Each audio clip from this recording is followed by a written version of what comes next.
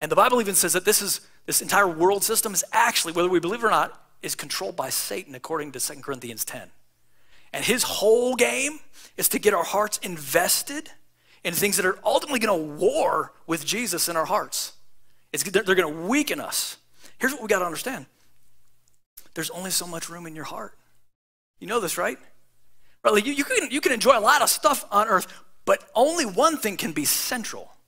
Only one thing can be at the center of the center. And if it's not Jesus, that's competition for his kingship.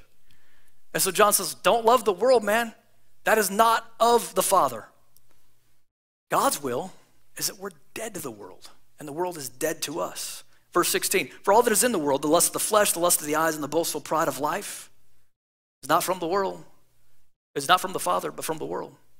Let's talk about 3 deceptive overloves. Overloves, here they are. The first that he mentioned, the lust of the flesh. Let me read this to you. This is a definition I wrote down. Lust of the flesh. What is lust? It is a craving or longing desire for that which is forbidden, or in the wrong amount, or in the wrong timing, or is someone else's, including their body, their companionship, their accomplishments, their success, their stuff, their status, or their opportunities. That's lust. But let me give you an even more technically accurate definition of this word lust. The Greek word behind this is epithymia, and it means an over-desire. That epi means over. It means too much. You've gone too far with this thing. So there's going to be things that, like, that's good if it's a little, but God says, don't epi-desire that thing. Don't over-desire because then it becomes lust. Then it becomes not safe. Then I'm forbidding it for a reason because it will hurt you and hurt those around you. So that means, hey, dude, enjoy food. Food's good, but don't live for food, right? Hey, man, enjoy your leisure, enjoy your play. And, man, we're a part of a generation that just completely idolizes leisure. Oh, my word. The Lord says 6 days shall you work and 1 day shall you rest. But, man, hey, enjoy leisure, okay? Enjoy it, but don't live for it. Hey, if you're married, enjoy sex, but don't live for sex. God says that's too much, that's dangerous. That will hijack your heart and keep leading you in a way to invest in things that ultimately are perishing anyway. They don't lead you anywhere good, but they do distract you from something good. The lust of the eyes. A lot of hell happens because of what we see. The eye is a doorway to things that will mess us up. Think about Eve. Remember, it was what she saw ultimately that got her in trouble. This is Genesis 3:6. You don't have it in your nose, but you can listen. So when the woman saw that the tree was good for food, she saw it. And that it was a delight to the eyes, and that the tree was to be desired to make one wise. She took its fruit and ate, and she also gave some to her husband who was with her, and he ate too. The entire fall of the world started with the lust of the eyes. We don't know how our lusting of the eyes, we don't know what it leads to. We don't know how it will hurt those around us. And God says, you don't need to know, you just need to trust me. It's a bad deal. So it's not that you can't look at stuff. It's not that you can't appreciate beauty. But don't over-desire it. And don't desire somebody else's. And don't desire the wrong amounts or in the wrong time. Or that which I've said, that's forbidden for you. The boastful pride of life. This is over-desire for people to think I'm special. It's the over-desire of the ego.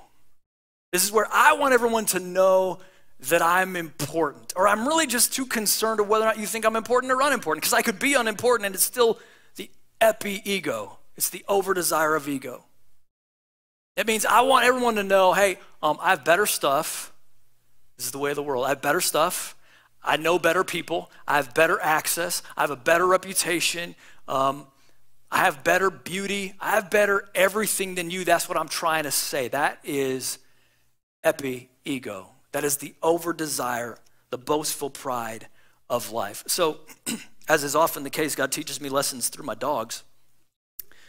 Now, I've got 2 dogs, okay, and they're very different. One of them is small and kind of arrogant, okay? His name's Max.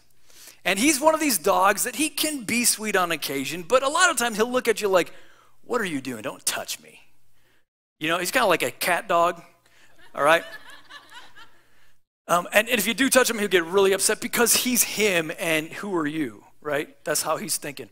Now then there's my dog Chesterton, who is super innocent, super playful. He's always happy to see everybody. He's never mad about anything. And they couldn't be more different. So I see Chesterton, and he never thinks about himself. It's always about the person in front of him. Like, it would never occur to him to think, I wonder how I'm doing. He doesn't think, the dude is buck naked all the time, but he never notices because he's not thinking about himself.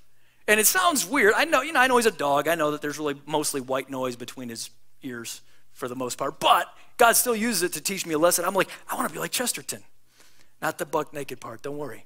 But the part that says, I want to just not even notice myself. I want to be so into serving those around me and loving those around me. It doesn't even occur to me that I'm a thing that needs to be worried about. I'm just so innocent, so free that I can just be focused on everybody else. That's the opposite of the boastful pride of life. The world is passing away, and it's lust, but the one who does the will of God lives forever. The world is passing away. God says, this system that you see in front of you, dude, you're watching it decay before your eyes. Like, this is a really stupid thing to put your hope in. If everything is riding on this for you, your hopes are going to be crushed. This is an empty promise. This is going nowhere, man. Listen, it doesn't matter. This is doomed. It doesn't matter what the job is you get. It doesn't matter what relationship you have. It doesn't matter how much sex you can get. It doesn't matter how much money you can get. All of them are going away. They are temporary. They are interim. And they're keeping you from the ultimate. What does that mean? Dude, they're interim. They're the thing before the real thing. They're the thing before the last thing. They're the thing that is like, yeah, this is now, but we know it's going away. How many think it's a good idea to invest in fax machines right now? You think that's a good idea? No, because, dude, they're going, gone. In fact, that'd be a foolish place to put your money. Why? Because they're going away. You know they're going away. And God says, why do you invest so much in what you know is going away? Why do you focus on the interim when you're aware of the ultimate? Even, let's use the example of sex. Okay, it's okay to enjoy sex within the confines of marriage, but don't make it ultimate. Make it interim. Here's what sex is really supposed to be. What it's really supposed to show us, for all of its beauty, it's supposed to say, even though you don't understand it totally, this is a picture of what's coming. This is a picture of the ultimate relational connection and intimacy and ecstasy and consummation that you are going to have in heaven with Jesus in a way that you can't even understand. That's what it's really about. That's why the best thing that we could do is, instead of investing in all these things, is to say, you know what, I'm going to appreciate all these things, but I'm going to touch it lightly. I'm going to let my heart into it. I'm going to say, oh, that's good. That's great. You know, I'm glad I won the award. Cool. I'm not going to put my heart into it, though.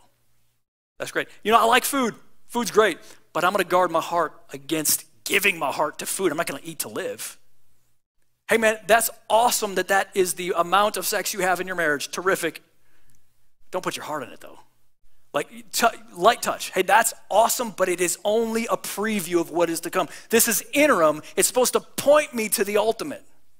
And the ultimate is what I'm investing in. The ultimate is where I'm going.